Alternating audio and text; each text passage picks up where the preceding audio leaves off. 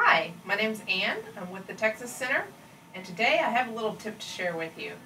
When we're doing our C2O shims, our patients come in and we want to have the shims all done and ready. So what I have down here for you to see is all the materials. We have our buffalo tin foil roll. We have our Condylar sticky shim wax, and a nice cup of steaming boiling water, and a cord placing instrument, a nice little tray to put everything in that has a liner. That's really helpful to have a little liner in there because you can take the liner out and clean it off nicely in between when you're making new ones.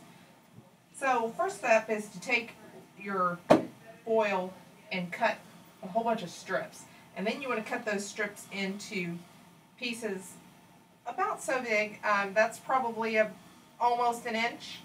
Approximately an inch. So you want to have your pieces all cut up. That way you don't have to sit there and cut every single time.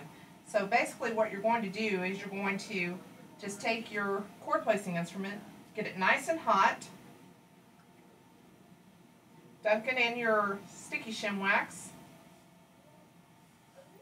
get a little bit out there, take one of your shims, place it right at the tip of that, and you're just going to place it onto your insert just at the area where the wax is, kind of leaving a little tail hanging up so you can grab it easily.